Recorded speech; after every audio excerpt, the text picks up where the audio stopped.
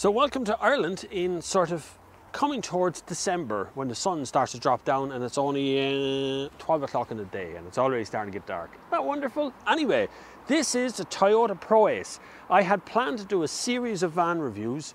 Unfortunately, COVID lockdown completely obliterated that idea, so I'm kind of stuck with the one because Toyota dropped it down to me. So that worked out kind of nice. This is a group collaboration between PSA and Toyota. So Peugeot, Citroën, Opel, Vauxhall, Toyota all get together, make this vehicle. So that's pretty much where this vehicle lives in the world right now, but Toyota have sprinkled a few extra bits on it to make it a little bit different from the rest of the group. Plus it looks a little bit different as well. Anyway, what we're going to do is have a look around the outside of it. If you want to get more van reviews on this channel, please leave me a comment down below and a like to let me know that that's what you're interested in, because I want to expand the channel out a little bit into not just cars, but also into commercial vehicles, vans, and so on, right? So we want to see what these are like. So I'm going to compare this to the rest of them that are out there. Let's have a look at this Toyota Proace. So sit back, relax, and let's do this.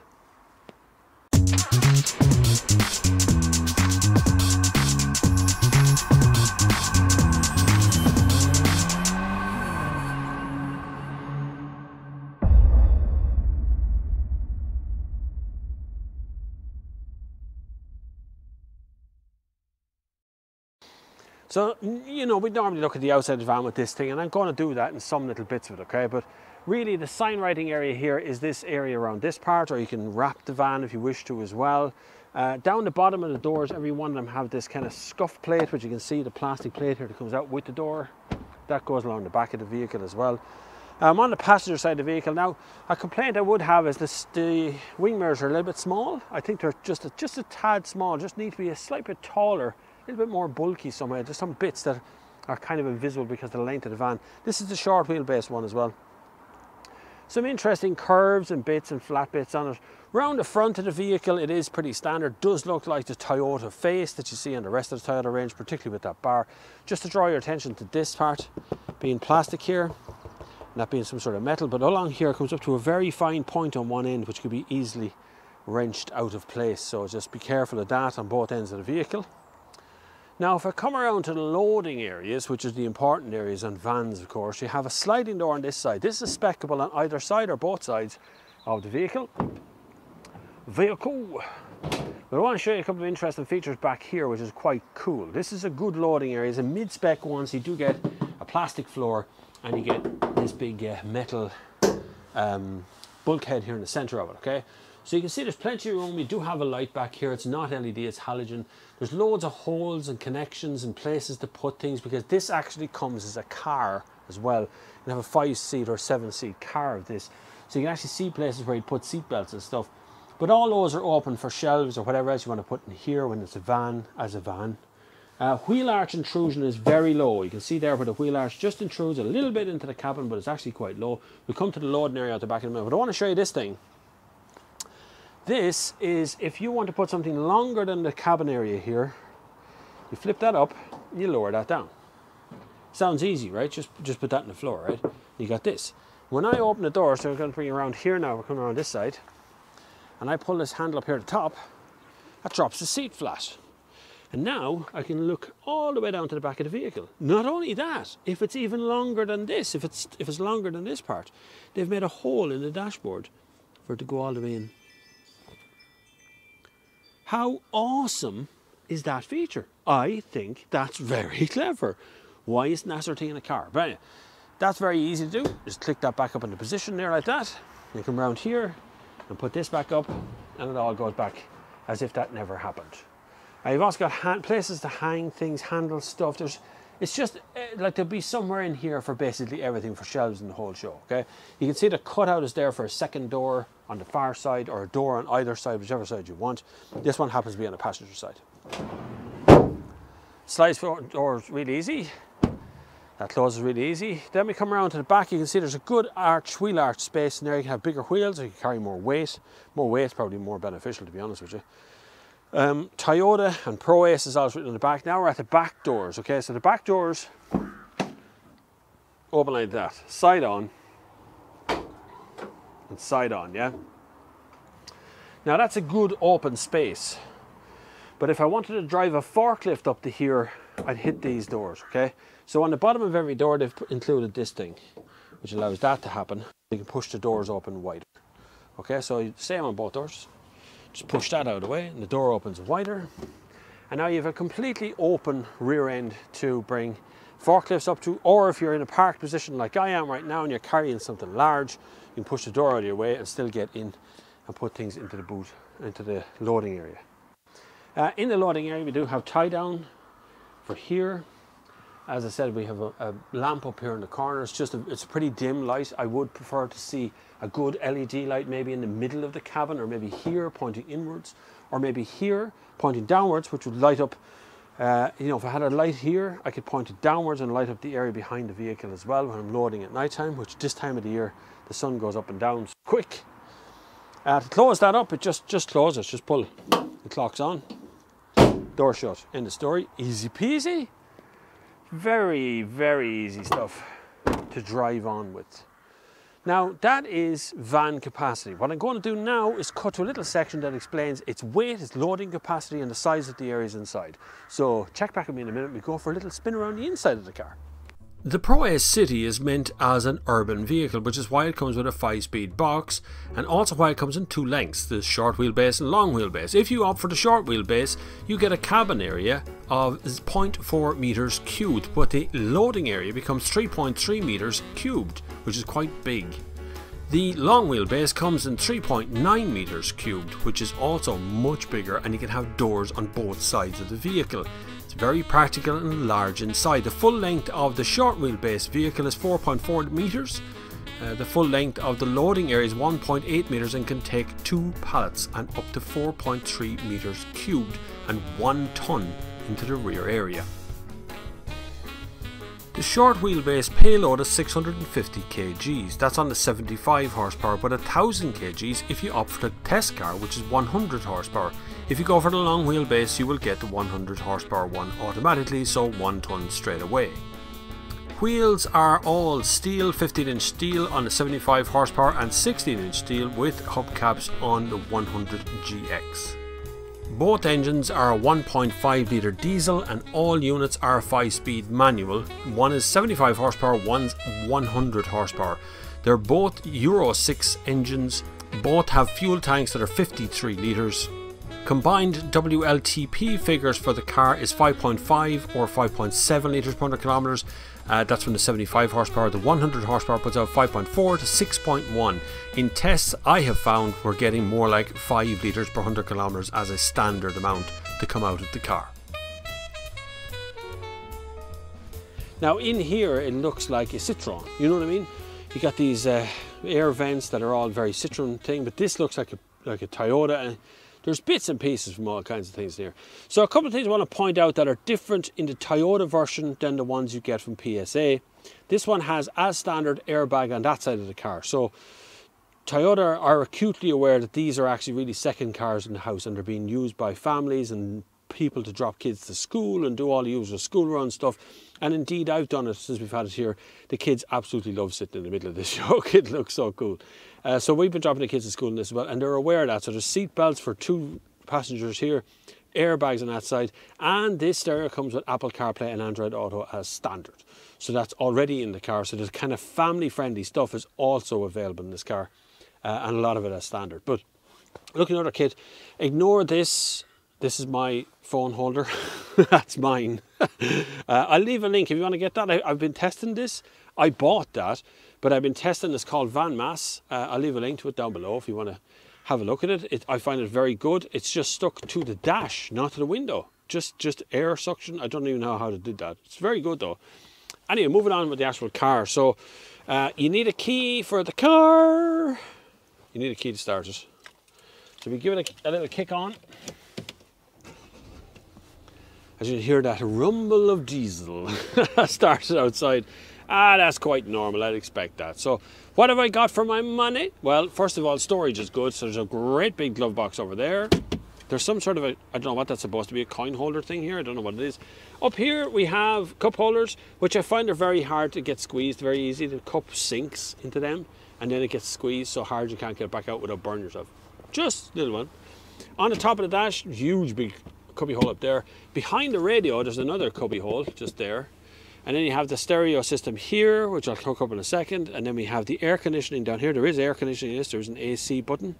I haven't really been using it much. It's very cold every morning. Then down here we have a lovely big cubby hole that suits a phone perfectly, as you can see down there. It sits in there, or whatever you want to put in there. And then moving down, we have a 5-speed gearbox. Handbrake is here, sort of a coin holder thing here. And that's your lot. You will fit another human being in here, but you can see even with my hand, there really isn't much room. And a big criticism I would have of a car is the size of this box thing. This thing here is too big. And I really do feel that that's because your knee rests against it when you're driving, and then when someone sits in the middle, they either put their legs on that side of it, or that side of it, or both sides of it, and there's no way to get around that thing. So that third seat is really only a convenient seat, if you know what I mean. So I'll hook up my phone, and you can see that Apple CarPlay is there as standard on the system. It's already popped up there. You can see it's hunting for BBC Six music. Already I've gone straight into CarPlay system, which allows you to do everything in here. So you're straight back into Apple CarPlay. It works perfectly well when it's connected by wireless, not wireless Apple CarPlay, but it does have wireless Bluetooth. So it's, even if you don't want to use CarPlay or Android Auto, you still hook up and run it by Bluetooth if you wish. Voice commands work perfectly. The mic is actually pretty good in this. Usually the mics are fairly ropey, and at speed you probably don't hear anything. Now moving up the cabin, which is an unusual thing for us to do, there's actually storage up here as well. So you can see in there for yourself that there's actually pretty much decent storage all around inside of there. Don't put things that are wet up here that will drip, because there's actually holes straight through, as you can see there. My finger going on, right? And behind me then I have the bulkhead, which is there, which is the rest of this cabin. The cabin itself is very cozy, lads. I have to say, if I was stuck in the mornings driving somewhere, I wouldn't really mind driving in this, but I will point out a very vital fact. One more criticism. I'm sorry everybody, but there is a couple of criticisms with this one. The window demister is rubbish. It takes forever to get warm, and then it takes forever to actually clear the windscreen. It really does. It stays damp on the inside for quite some time, and even after you've been driving for a while, you can still see the ring of damp around the outside of the windscreen. Really, I'm not sure it's the fan or the direction of the fan or what it is, but it really does take a long time to clear that windscreen. So that's a big no-no. I would like to see a heated windscreen going in to combat that, to be honest with you, because it is a big problem in the morning. Even when you turn on all the window demistery things that you can, it turns out to be still a problem every single time. When it's at full temperature, it's a really cozy cabin. Really, really nice. Just lovely insulated thing. We're going to go for a little drive now, see how we get on with driving it, right? So let's do that. It's a very unusual sunny day, so not sunny day, it's not unusual to be sunny. It's sunny and it's winter time, so the sun falls low very early. So I've added a camera to combat the dark that will happen from time to time on the other camera, the big camera, because I know it's going to get dark there very quickly. Right, let's go up through town then. We'll go up through the town and see what it's like, right? Because this is the Proace City, so we should be going in city mode at all times. The gearbox is really good, but it's kind of French, right? So there is a sort of a vagueness to each of the gears. It does feel like it's kind of bobbling about a little bit in each of the gears. A bit of roadworks going on along here. It's a pain in the hole, to be honest with you. You kind of driving the other side of the road to go around, you know. And as usual, there's 3 or 4 people staring into a hole, which is essentially what the lamb of God, what's going on there, boy? That's a one-way street, the other way. He's driving backwards up a one-way street. Would you believe? How mad is that, lads? We caught it on camera as well, in high definition, for 1080p for everyone to see. Anyway, times they are a-changing, lads. There's a man walking in the middle of the road with a walking stick. Does that matter? This is a... Holy moly, man. Would you give him the footpath, would you? Good lad. Lads, this is Portlaoise, where, you know, hepatitis B is a vitamin deficiency. So, what I do really like is the manoeuvrability of the car. The turning circle is actually really good on this. I need to get out of that sun, because I'm squinting a lot. The turning circle is actually really good on this. I need a bit of vitamin D. This is good. Yeah. Burn me, baby.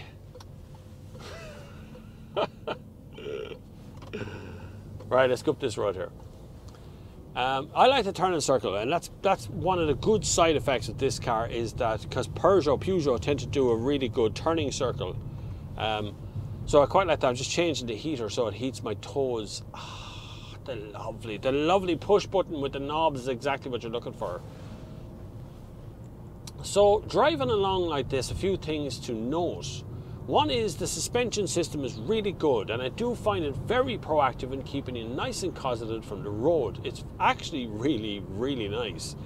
Handling wise is pretty good, and also sound levels. The sound level, even though I have a huge cavity behind me, which is essentially what that area is back there, it's well insulated for me and I really don't hear it all that much.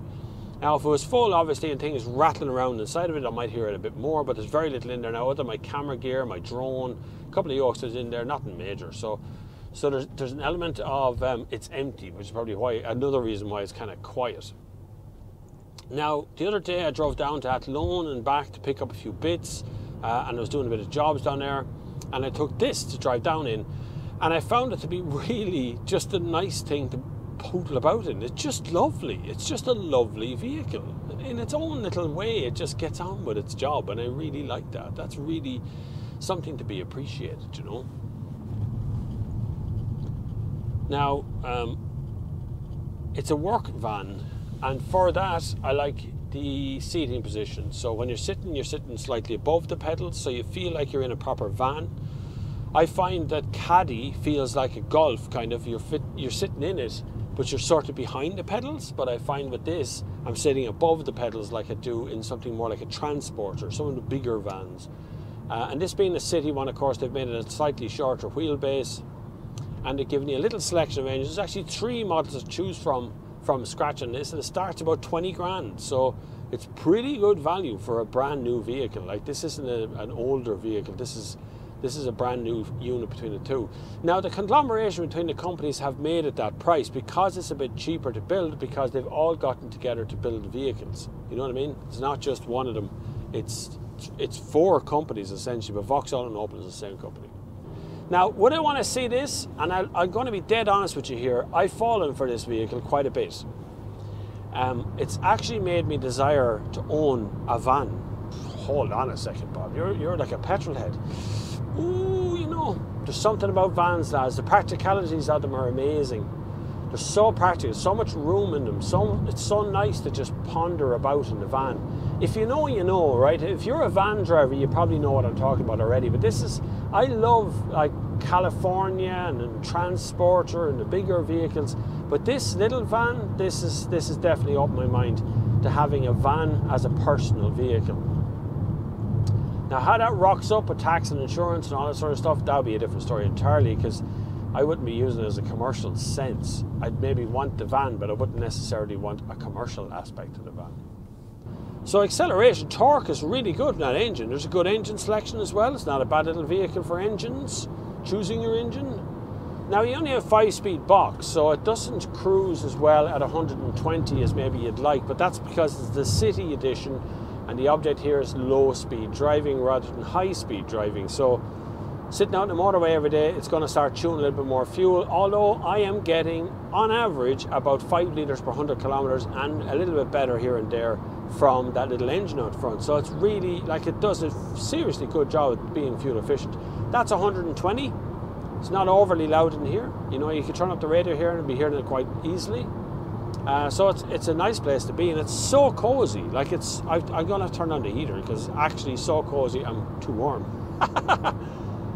So it's not overly noisy, as you can hear.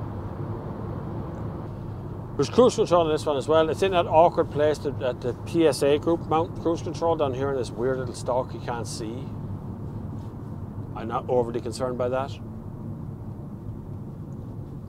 By the way, can you believe that phone holder's actually just sitting there on the plastic? Though even the good sucker paddy things for my cameras don't stick to that plastic, but that stuff does. It's good, isn't it? I was only £15, I think, so it was okay. Like, it was a good price. More road works. Now, the complaints that I made earlier, which would be, number one, the speed of clearing the front windscreen is a problem. It is really a problem. When you're clearing the front windscreen in the morning, you may come out and start the car first because the mist is on the inside of the windscreen and it's very hard to clear. 2, when you want to wash the windscreen, it comes out of the wipers. So you can see there it's spraying out of the wipers, so it doesn't really have an even pattern on the windscreen, but it does an adequate job of clearing the windscreen. Also, I have automated wipers in this, cruise control in this, electronic handbrake, electric windows on both sides. I have a remote release for the doors here. When I unlock the driver and passenger door unlocks, but the rear doors don't. You have to unlock that again with the key, which is pretty good for a security point of view because you can actually get out of the car and not know that your back doors are open. And if any of the doors are open, it comes up on a dashboard here in front of you. I'm aware that you don't get, I'm aware that they're the same vehicle as PSA Group, and why would I buy a Toyota with PSA? But I pointed out that airbag is standard on that side, Apple CarPlay, Android Auto is standard on that side. A few more extra little options and things just to separate the two out. And you know, it's a Toyota, right? That's it, and it doesn't matter who makes it. Toyota's going to have to warranty it. That's where that comes into it. That, in my mind, is something I'd be thinking about. Okay, hopefully you've learned what you need to know about the Toyota Proace. If you have any more questions down below, or you want to see more vans on this channel, please leave a comment and let me know that vans are your thing. I like vans. There's an Opel Combo in front of me. That is the same vehicle, right there. So that car that's in front of me right now is the Opel version of this car. Or this is the Opel, this is the Toyota version of that Opel. Or whatever way, whoever made it. Anyway, no matter what happens, thank you very much for watching. If you've only watched this video, you should hit the subscribe button. There's thousands more videos like this on the channel. You can join me on places like TikTok or Instagram or Twitter or Facebook. All of those things are linked down below. And if you really want to get in touch with me, there's ways to do it by going to streamerlinks.com/Bob Flavin. That is also linked down below. That will bring you into all the things that I talk about on the channel, including things like the Fixit OBD2 reader from the US, the dash cams that I use, this thing that I use here, the phone holder. They're all linked in that Streamer Links. I thought it was much easier to find it that way than to try and put them down as individual links at the bottom. So go to streamerlinks.com/Bob Flavin and you find all the ways you can get in touch with me and all the things I talk about in this channel. If you have any questions, leave them in the comments down below. I will get around to answer as much as I possibly can. Christmas is coming, boys. The goose is getting fat, so we're not going to be far away from trying to get some Christmas stuff done. So any support you can give to the channel is really good. You're very kind in all your respects. All the stuff we've done for the Sunday Service, the Sunday Service Car of the Year Award, all of that stuff, that's all done by you guys. You know, that all happened because you guys pulled it together. And the awards are going out now to the car companies. We've already got some press coverage from the car companies and things, so it's really, really good to see how that happens. Anyway, I'm boring the shite out of you, I'm sure. Thank you very much for watching, and until the next time, I will see you on the far side.